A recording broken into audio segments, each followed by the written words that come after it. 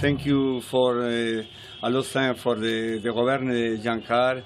The police is very fast investigation. 3 or 4 people is detained. Thank you. Thank you. Thank you, police. I'm sorry. Thank you. After the horrific gang rape incident of a Spanish woman in Dumka on March 1st, the Jharkhand High Court has taken suo motu cognizance and has sought reply from the SSP of Dumka.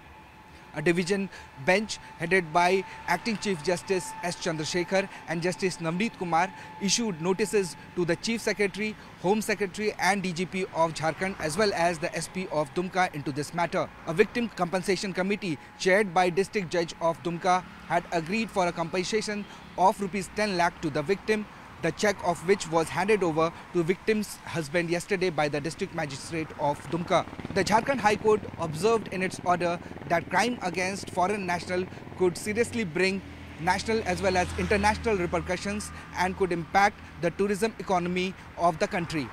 The High Court also observed that crime against the foreign national, the foreign women, could also tarnish the image of the country.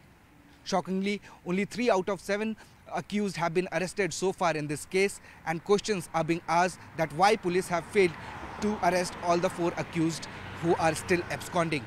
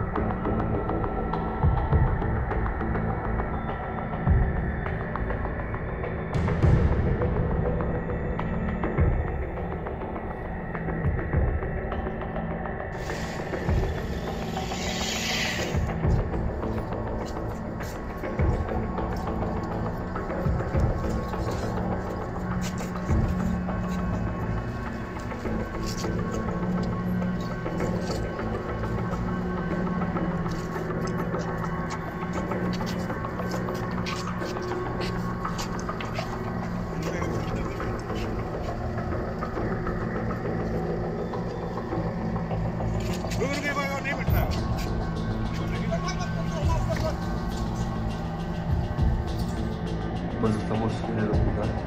¿Nos ha pasado algo que no desviamos a nadie? Nos han asaltado en la tienda, nos han golpeado, nos han puesto un cuchillo en el cuello que me iban a matar. Sería Fernanda la viuda. 7 tíos. Hijos de puta.